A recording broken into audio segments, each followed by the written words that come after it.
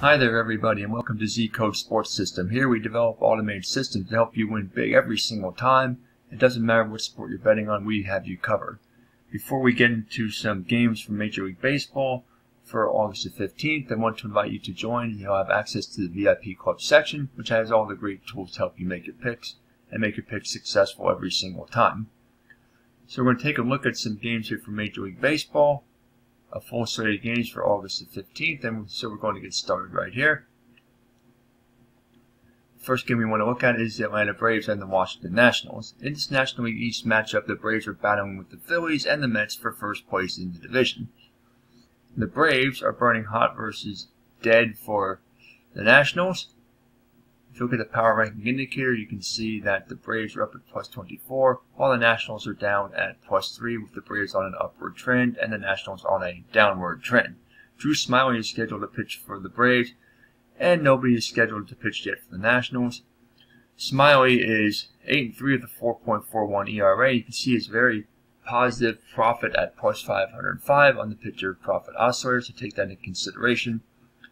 If you're looking at the totals predictor, this will give you an idea about the over and under bet. You can see that the Braves are trending in games over the line, and Washington is also trending way over the line. That would give you an indication maybe to bet the over. But if you take a look at the scores predictor, that also gives you a little bit of an indication going the same way. Atlanta 9, Washington 3 with almost 72% confidence in the bet. So what I'm feeling is going to happen is I feel like the Braves are definitely going to win the game. Bet the over. This should be a very excellent play this week. The Reds and the Philadelphia Phillies. Both teams are battling for playoff positions in the National League. The Phillies have a plus 17, as you see here, plus 17 to plus 10 advantage on the power ranking indicator, but you see both teams are on a downward trend as of late. As the the Reds are average down and the Phillies are average status. You can see that the Reds have lost their last 3 games and are 3-3 over the last 6, while the Phillies are 4-2 over their last 6. Sonny Gray is scheduled to pitch for the Reds. The Phillies have not yet named their starting pitcher. Gray is 4-6 with a 4.40 ERA, but has been a relatively poor bet at minus $245. If you look at the totals predictor, you see that the Reds are trending in games over the line, while the Phillies are playing in games over the line as well. But if you look at the scores predictor, you see that it's Reds by a 4-3 margin with a pretty high confidence in prediction of 75%. So this score would indicate under. The totals predictor indicates over, so I would avoid betting the over-under in this one. As far as for the outcome of the game, I actually think the Phillies will do well on home, take advantage of home field, and come away with a win. Several other games on tap. You see it's a full slate of schedule for Sunday. Going to take a look at the New York Yankees and the Chicago White Sox next. The Yankees are looking up in the American League East, while the White Sox are dominating the American League Central. If you look at the power ranking indicator, you can see that the Yankees have a plus 16 to plus 13 edge. Both teams are on a downward trend. The Yankees are average up at the moment, winners of 4 out of their last 6, and the White Sox are average at the moment. After coming off a 4-game winning streak, they lost their last 2 to the Minnesota Twins.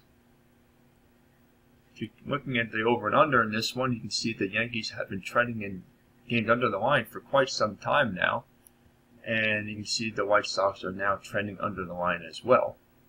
The totals predictor shows that, but what does the scores predictor show? The scores predictor also shows a low-scoring contest. The Yankees winning by a 3-1 margin with a 70% confidence. I like the under in this one, and I like the Yankees to win on the road. The Cardinals and the Royals. This is another interesting matchup in this Midwest interleague battle. The Cardinals come in burning hot, winners of their last 2 and 4 out of their last 6, while the Royals are ice cold down. You can see here that they have lost their last game and they've lost 4 out of their last 6. J.A. Happ is scheduled to pitch for the Cardinals, and Chris Bubic is scheduled to pitch for the Royals. If you look at the totals predictor to consider the over and under, you will see here that the Cardinals are trending in the games over the line, while the Royals have been trending in the games under the line for the last couple of weeks. If you take a look at the scores predictor, you can see that we have the Cardinals by a 7-4 margin, but the confidence of prediction is only 40%. So take that into consideration when you're looking at this game. Take a look back in a day or two before the game starts to give it a better idea as for the confidence in prediction. But as far as the way we think that the score is going to go and the game, I believe that the Cardinals will come away with the win, but I would avoid the over and under at this time. Tampa Bay and Minnesota. Oakland and Texas, you see a full slate of games. Colorado and San Francisco. The next one we want to look at as we keep scrolling down through the list here. San Diego and Arizona. Toronto and Seattle. Plenty of games to look at. This is the next one. This is the game of the day, probably. The Los Angeles Dodgers and the New York Mets. As you see here, the Dodgers come in burning hot versus the Mets ice cold up. Both teams are battling in their divisions, National League West and the National League East, for top spot in the division. If you look at the power ranking indicator, you can see here that the Dodgers are at plus 28. They have been an up and down team, but you can see they're up from plus 17 just a little less than a week ago, and the Mets are up from plus 2 up to plus 5. The Mets won their last game, but they are just 2-4 over their last 6, while the Dodgers, you can see, have won their last 4, including the last 2 over the Phillies. Max Scherzer is scheduled to pitch for the Dodgers. Despite a great record of 9-4 and 2.67 ERA, he has not been a very good bet actually at minus $63, and the Mets yet have not named their starting pitcher. If you're considering the over and under in this game, we'll take a look at the totals predictor. You see the Dodgers trending in games over the line, while the Mets are trending under the line. The scores predictor, let's see what they indicate as well. The scores predictor gives the Dodgers an edge with an 8-3 score with a confidence in prediction of 62% at the moment. So what do we think is going to happen here? I think overall this is a game where I am leaning towards the Dodgers to win comfortably actually, but I would avoid betting the over-under, but I think they definitely have a great chance of winning with Scherzer on the mound. So there you have it. So those are the games for this week. I hope you enjoy. Happy betting, and we will see you here again next time.